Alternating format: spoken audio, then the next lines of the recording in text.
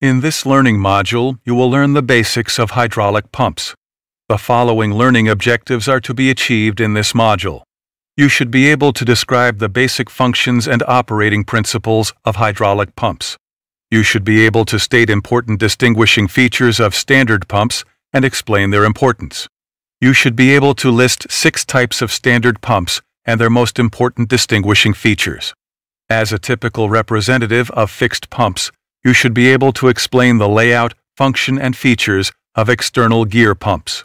As a typical representative of variable pumps, you should be able to explain the layout, function, and features of bent axis and swashplate pumps. You should be able to calculate pump flow and hydraulic pump power. You should be able to define and differentiate between volumetric and mechanical efficiency, as well as total efficiency, and sketch their qualitative progressions as a function of load pressure. This learning module gives you several opportunities to check your progress. These quizzes are not saved or reviewed. You can repeat or skip the quizzes. At the end of the module, there is a final test which you have to pass in order to move on to the next learning module. In a hydraulic system, hydraulic pumps act as energy converters. They convert mechanical energy coming, for example, from a diesel engine into hydraulic energy. The mechanical energy is used to generate flow in the hydraulic circuit.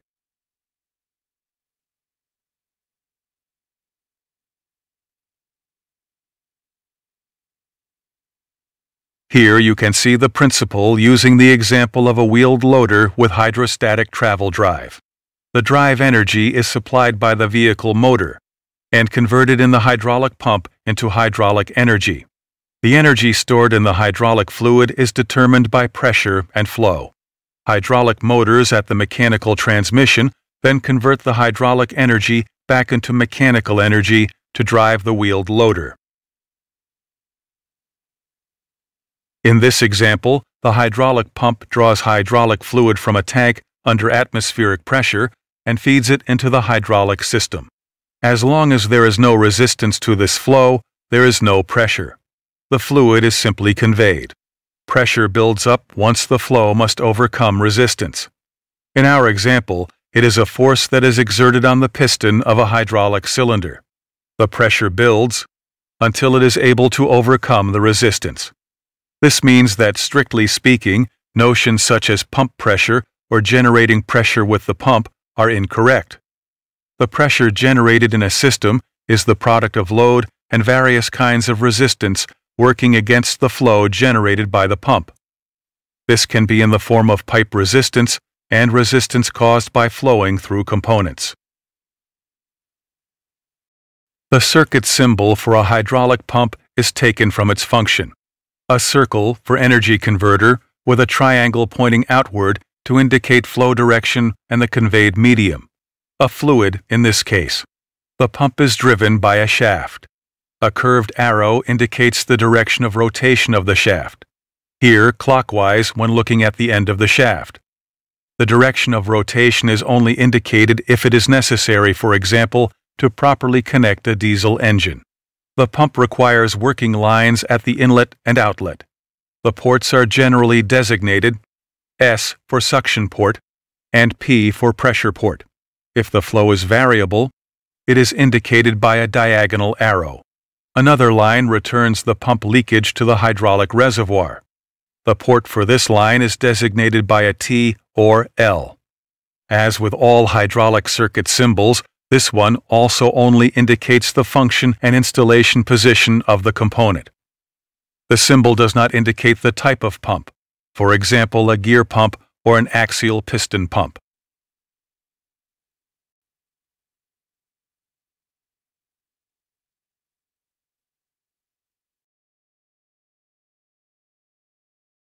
Very good, that's right.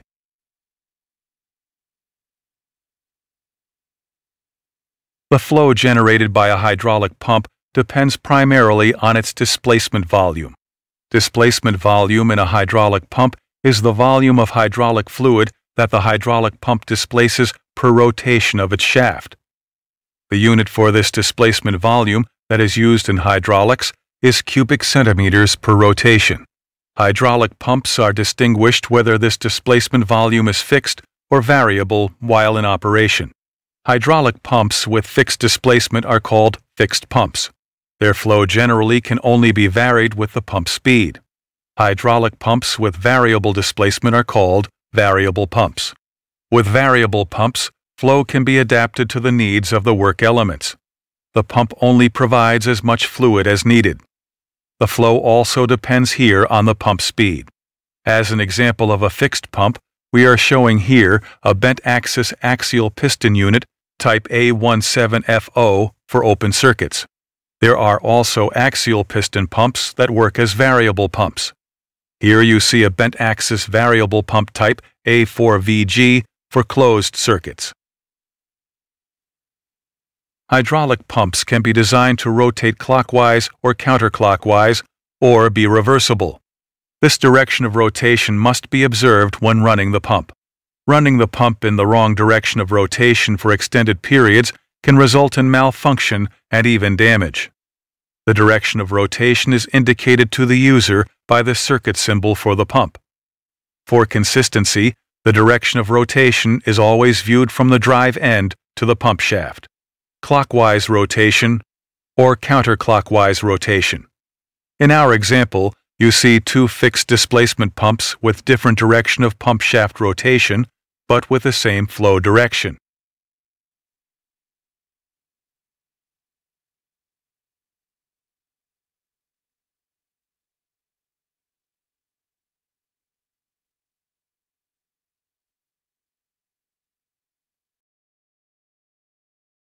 Very good. All your responses are correct. Pumps have numerous, sometimes completely different construction principles. Pumps with the following displacement elements are common in hydraulics: gears, vanes, pistons. As with all technology, there is no ideal solution for all applications. Since each principle has advantages and disadvantages, certain pump designs have become accepted for certain applications over time. The most important ones are shown in this overview. Some pump types can be designed in principle only as a fixed pump. These include external gear pumps.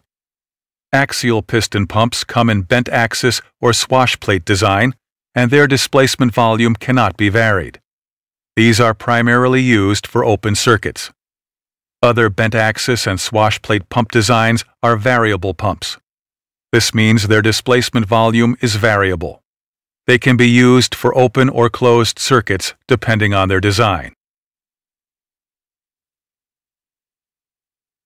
A typical representative of fixed pumps is the external gear pump.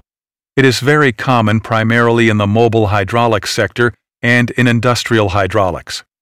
Apart from special designs, external gear pumps meet the needs of normal hydraulics. A correspondingly large range of specifications is available.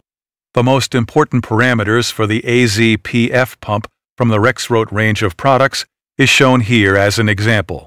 In circuit diagrams, it is given the circuit symbol for a fixed pump, and in certain circumstances, the direction of rotation is indicated.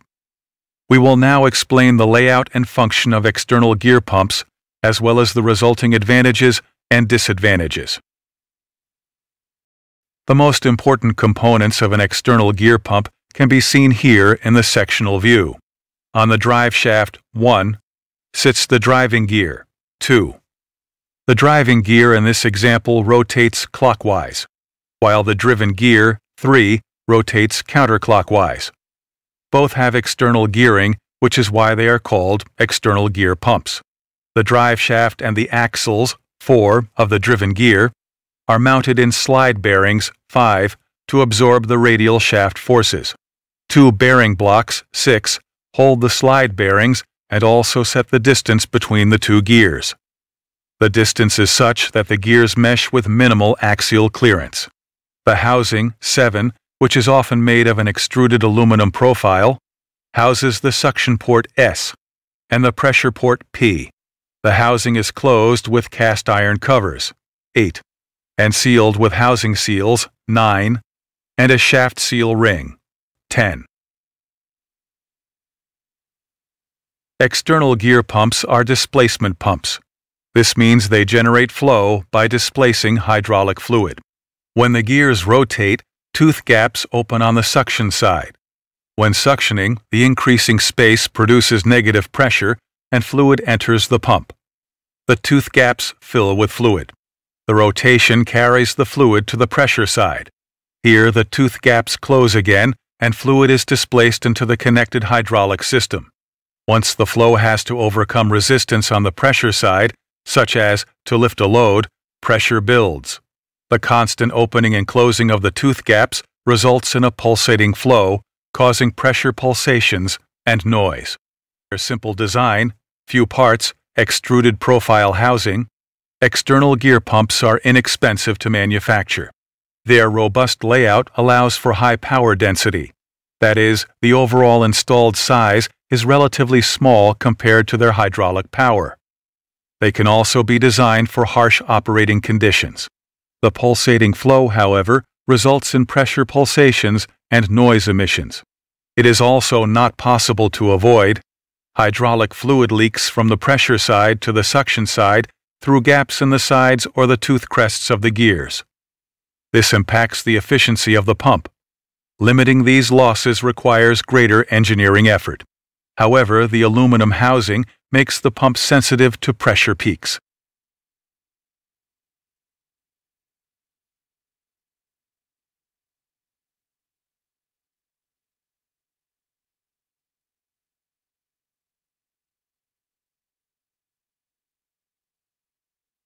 Very good. All your responses are correct. Another variant is the axial tapered piston fixed pump in bent axis design. The example shows an A17FO Series 10. It is primarily used in mobile hydraulics in the area of commercial vehicles for truck superstructures and dump trucks in open circuit.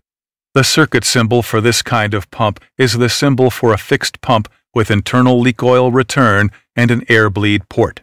In order to meet the demands of the commercial vehicle sector, the A17FO comes in 5 different sizes, from 23 to 107 cubic centimeters per revolution.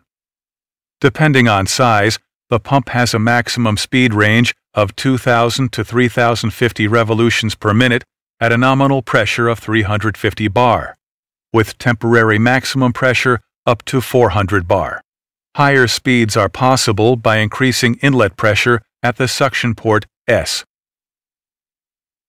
The bearing kit, which absorbs forces acting in the axial and radial direction, is assembled on the drive shaft 1. 2 shaft seal rings 2 are used to seal the pump from the outside and from the transmission.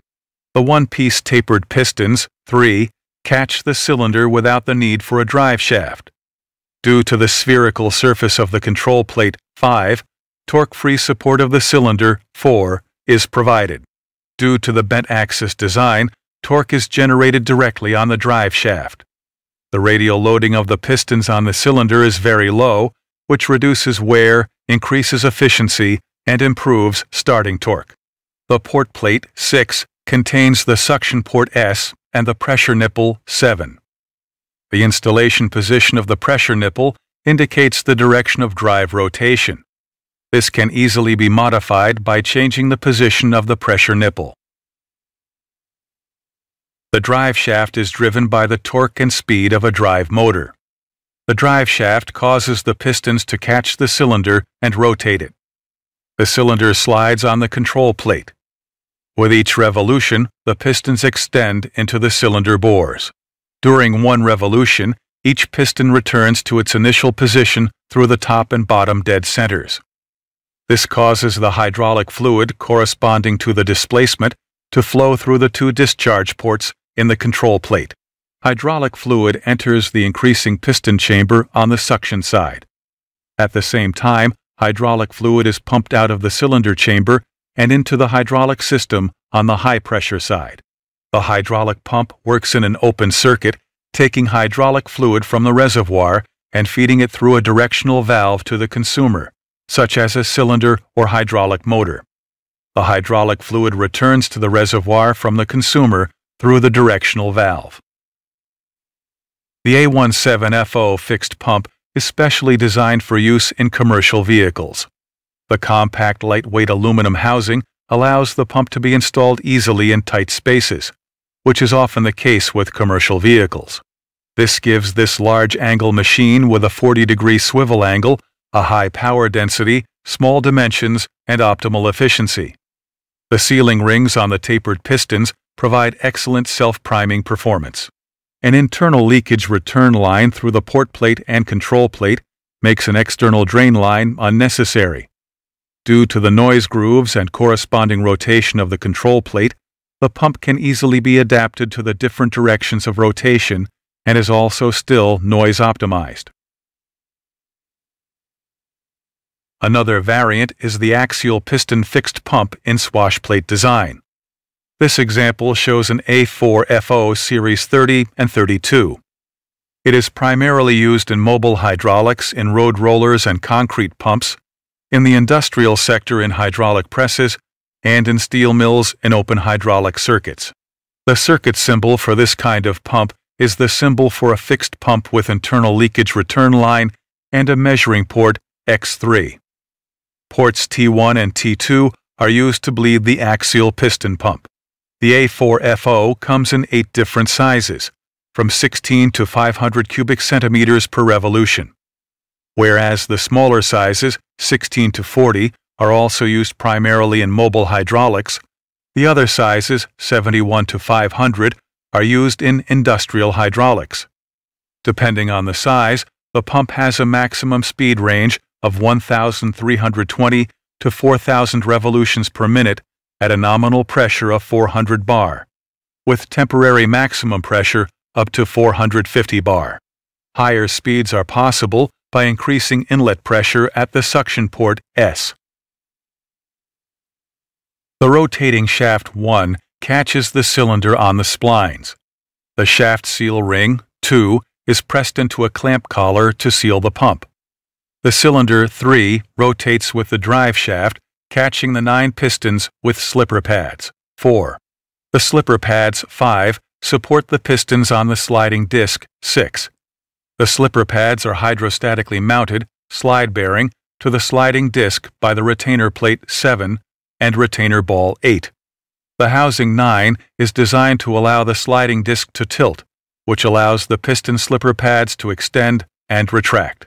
The forces at work in the hydraulic section of the rotary group, that is, the cylinder with pistons and control plate 10, are in equilibrium.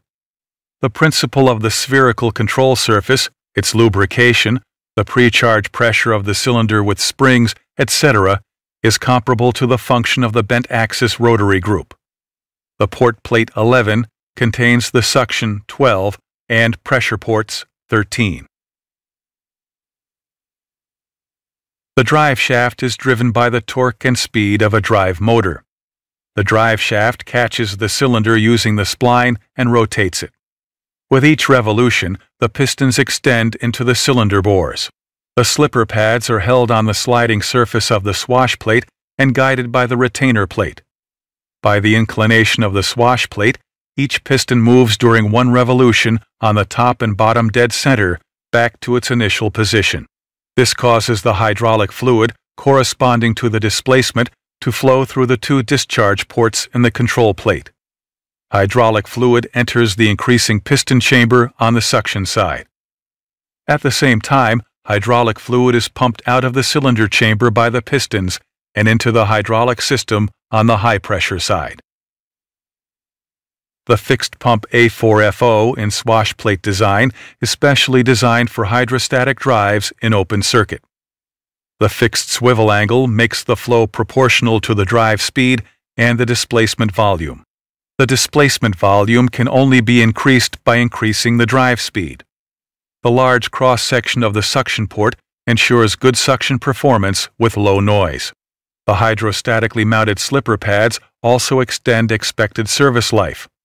A special range with through drives on the port plate makes various pump combinations possible. Variable pumps also come in bent axis and swashplate design. This example uses an A7VO Series 63. a bent-axis variable pump with an axial tapered piston rotary group for hydrostatic drives in open circuit. It is primarily used in industrial applications as well as mobile hydraulics in equipment such as excavators, cranes, and concrete pumps. The circuit symbol for this kind of pump is the symbol for a variable pump with internal leakage return line and a flushing port U. The housing area is connected to the suction chamber, so a drain line is not required.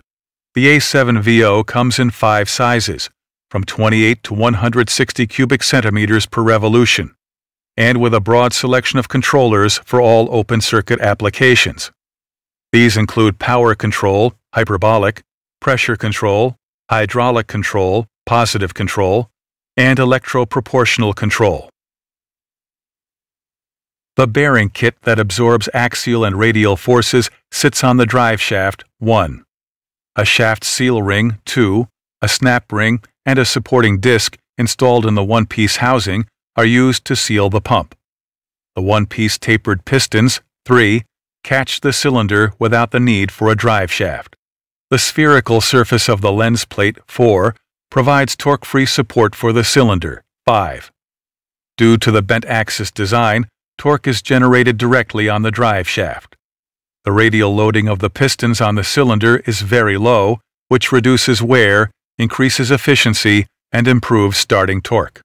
The port plate 6, or pump controller, houses the suction port S and the pressure port, as well as all regulating parts.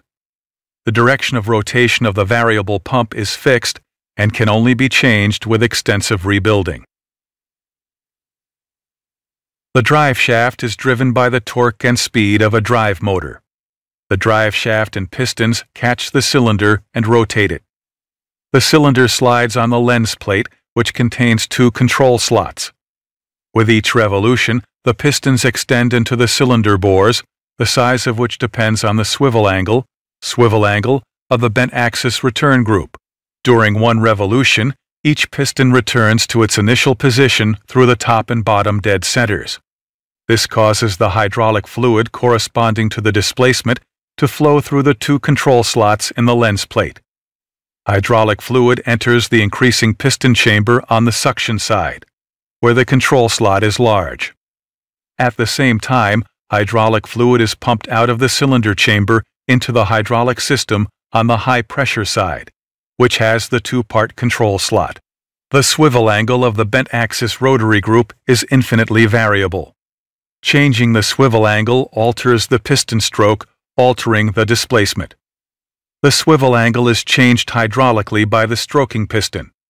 This causes the cylinder, including pistons and lens plate, to swivel. The lens plate is loosely mounted in a slipway. Increasing the swivel angle increases displacement, while decreasing the swivel angle decreases displacement accordingly. The bearing should be flushed when operating at 0 stroke for long periods, more than 1 minute. When unpressurized, a return spring swivels the pump back to its initial position of VG max. The A7VO variable pump is specially designed for use in open-circuit, mobile, and stationary applications. The maximum swivel angle of 25 degrees gives the bent axis rotary group high power density, small size, and optimal efficiency. This robust compact pump is also resistant to microcontamination, as evidenced by its long service life. A broad range of control devices are available for all mobile and stationary applications. The hyperbolic power control option is externally adjustable even when the pump is running. The A4VG is an axial piston variable pump in swashplate design for hydrostatic drives in closed circuit, primarily for all kinds of travel drives. A hydraulic system is closed when the hydraulic fluid returning from the consumer is fed directly back into the pump. There is a high pressure and a low pressure side depending on the direction of loading or discharge torque on the consumer. While the A4VG pump is used for various applications in mobile hydraulics, it is primarily found in speed-regulated hydrostatic travel drives as used in wheeled loaders, telehandlers, forklifts, airport ground support vehicles, and commercial vehicles.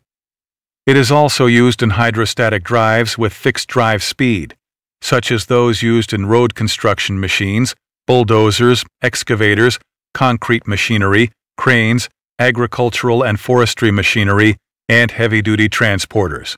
The A4VG comes in 8 different sizes, from 28 to 250 cubic centimeters per revolution. Depending on size, the pump has a maximum speed range of 2,400 to 4,250 revolutions per minute at a nominal pressure of 400 bar, with temporary maximum pressure up to 450 bar. Since there are now applications in mobile hydraulics that require higher pressure levels, the latest version of the A4VG, the Series 40, is designed to have a nominal pressure of 450 bar and a maximum pressure of 500 bar. The circuit symbol for the A4VG is the symbol for a closed-circuit variable pump 1 that swivels on both sides. Infinitely variable swivel angle from neutral position. Reversible direction of drive rotation, shown here as clockwise. In addition to the air bleed port, R, the pump has 2 external drain ports, T1, T2, that have to be connected depending on the installation position. It is possible to add other units on the through drive for a tandem version. Every component required for safe closed-circuit operation is integrated into the pump. The internal gear pump 2, which works in an open circuit, the boost pressure relief valve 3, both high-pressure relief valves 4, with feed function pressure cutoff 5, the hydraulic control 6, and the control module 7 that changes the swivel angle of the pump. In axial piston units in swashplate design, the pistons are arranged parallel to the drive shaft 1. They are guided in the rotating cylinder 3 and mate with a stationary cradle using slipper pads 4. The drive shaft and the cylinder are connected by a spline. The shaft seal 2 is pressed into the one-piece housing and secured by a special snap ring to seal the pump. The port plate 5 houses all of the assembly groups needed for operation and to safeguard a closed-circuit system. These assemblies are the boost pressure relief valve 6, pressure cutoff 7, and the high pressure relief valve 8 with feed function. The internal gear pump 9 supplies the system with sufficient hydraulic fluid at all times and maintains the hydrostatic bearing between the piston slipper pad and the cradle. The hydraulic control 10 uses the cradle to keep the rotary group in the neutral position when in standby mode. When a stroking chamber is pressurized with hydraulic fluid by the control module 11, the swivel angle and piston stroke change, varying the displacement. The drive shaft is engaged by a drive motor, generating torque and speed. The cylinder rotates with the drive shaft, catching the pistons. In the neutral position of the cradle, the pistons have no movement, so no hydraulic fluid is delivered here.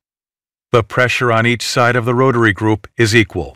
This is the boost pressure that the internal gear pump uses to supply the rotary group with hydraulic fluid while building the hydrostatic bearing between slipper pad and cradle. The swivel angle of the cradle is infinitely variable. Changing the swivel angle alters the piston stroke and, with it, the displacement. Increasing the swivel angle increases displacement, while reducing the swivel angle decreases displacement accordingly.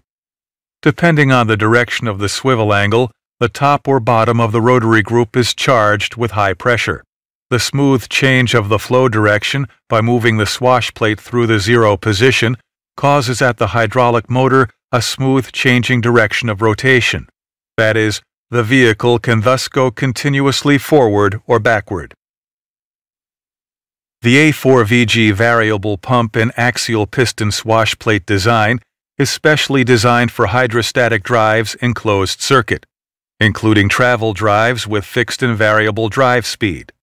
Flow is proportional to drive speed and displacement. Flow direction changes smoothly as the swash plate is moved across the neutral position. A wide range of adaptable control modules with different control and regulating functions is the perfect solution for all important applications. Two pressure relief valves on the high-pressure sides protect the hydrostatic transmission, pump and motor from overloading. The A10VO is an axial piston variable pump in swashplate design for hydrostatic drives in open circuits. This pump is mainly used in the medium pressure range for supplying the working hydraulic in different applications. In an open circuit system, the hydraulic fluid flows from the tank to the hydraulic pump and from there via the control block to the consumer, such as hydraulic cylinder or hydraulic motor. From the consumer, the pressure fluid flows back to the tank. The A10VO of the Series 52 and 53 are available in 8 different nominal sizes, from 10 to 100 cubic centimeters per revolution, and an extensive range of control modules. These are the hydraulic pressure and flow control, the electro-hydraulic pressure control, power control, and the electro-proportional swivel angle control. The pump works according to the nominal size in a maximum speed range from 2,300 until 3,600 revolutions per minute at a nominal pressure of 250 bar, or in a short period with high pressure of 315 bar. The circuit symbol for the A10VO is the symbol for an open circuit variable pump that swivels on one side. The swivel angle is infinitely variable. A compression spring keeps the rotary group at the maximum swivel angle when the pump is in standby mode. Drive rotation is only possible in one direction. There are pumps with clockwise and counterclockwise rotating drive speed. The pump has 2 drain ports, L1, that must be connected depending on the installation position. In axial piston units in swashplate design, the pistons 4 are arranged parallel to the drive shaft 1. They are guided in the rotating cylinder 3 and mate with the stationary cradle 7 using slipper pads 5. The drive shaft 1 and the cylinder 2 are connected by a spline. The shaft seal ring 2 is pressed into the one-piece housing and secured by a snap ring to seal the pump. The slipper pads 5 are mated with the sliding surface of the cradle by a retainer plate 6. The discharge ports in the distributor plate 8 suction as well as pump the fluid according to the swivel angle. The spring 9 holds the cradle at the maximum swivel angle when the pump is in standby mode. Due to the corresponding control valves 12 and stroking piston 10, the pump can be adapted to the appropriate displacement automatically. The drive shaft is driven by the torque and speed of a drive motor.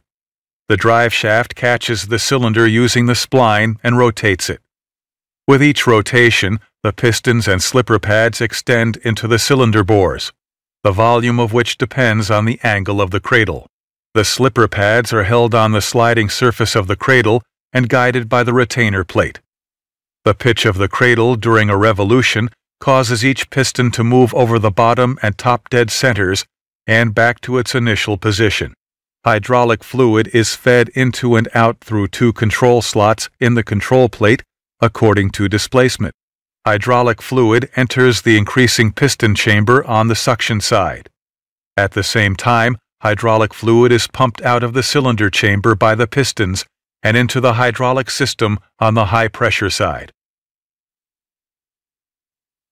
The A10VO variable pump is specially designed for medium-pressure, open-circuit mobile applications.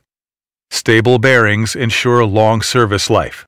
An excellent power-to-weight ratio and small dimensions allow for high drive speeds.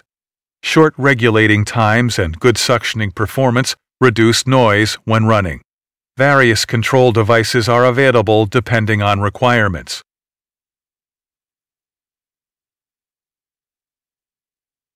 The function of a hydraulic pump is to generate flow. You already know how to calculate flow from the learning module Physical Principles. Flow, QV, equals volume V divided by time T. For pump flow, we use displacement instead of volume. This gives us the following relationship. pump flow QV equals displacement Vg divided by time T. Displacement is the volume of hydraulic fluid displaced by the hydraulic pump per revolution of its shaft. If we multiply this volume by the number of shaft revolutions per unit of time, we get the displaced volume per unit of time. The number of revolutions per unit of time is nothing more than the speed. This means we can also calculate pump flow using pump speed. Pump flow QV equals displacement Vg times speed n. The unit used for displacement in hydraulics is cubic centimeter per revolution. Pump and drive motor speed is indicated in revolutions per minute. Pump flow is indicated in liters per minute. Adding a conversion factor to the formula avoids having to convert the units. The numerical equation for pump flow is thus: pump flow QP equals displacement Vg times speed n over 1000.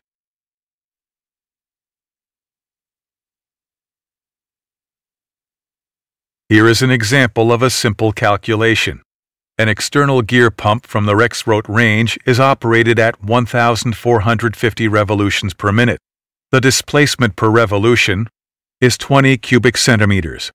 We want to find the pump flow in liters per minute. For simplicity, we use the numerical equation for the solution. The result is 29 liters per minute.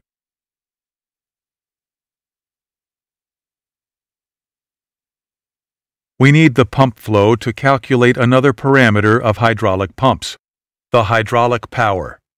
The hydraulic pump power is greater, the greater the pump flow is.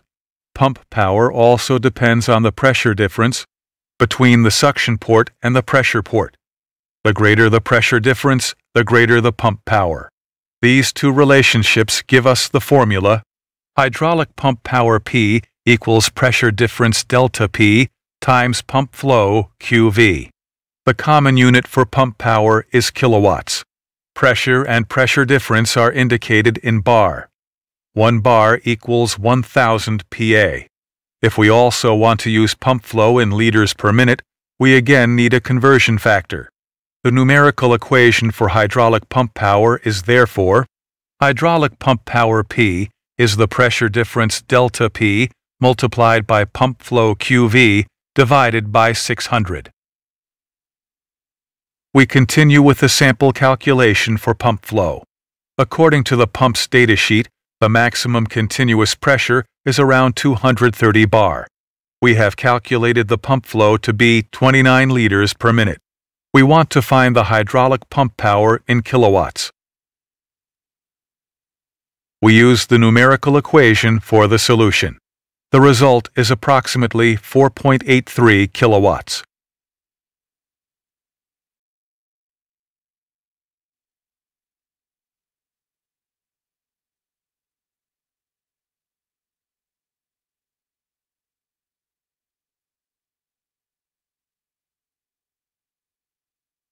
Very good. All your responses are correct. So far, we have not considered efficiency in our calculations of pump flow and pump power. As you already know, every technical process includes losses. In a hydraulic pump, both volumetric and mechanical losses occur. This means there exists volumetric and mechanical efficiency. Volumetric efficiency is based on losses of usable hydraulic fluid. A part of the flow suctioned by the hydraulic pump is lost inside the pump, for example, due to leakage. In a gear pump, for example, hydraulic fluid can leak through gaps between the gears and the bearing blocks. These volumetric losses reduce pump flow and, with it, pump power. Volumetric efficiency is the ratio of effective flow QVF pumped into the hydraulic system to the theoretically possible flow QVTH. We return to our sample calculation of pump flow. An external gear pump with a displacement of 20 cubic centimeters per revolution is operated at 1,450 revolutions per minute. The volumetric efficiency of the pump is 85%. we want to find the effective pump flow in liters per minute. For the solution, we first convert the efficiency formula to the unknown variable QVF. Then we can use the numerical equation for QVTH to calculate the actual effective flow. The result is 24.65 liters per minute. Mechanical hydraulic efficiency refers to losses due to friction.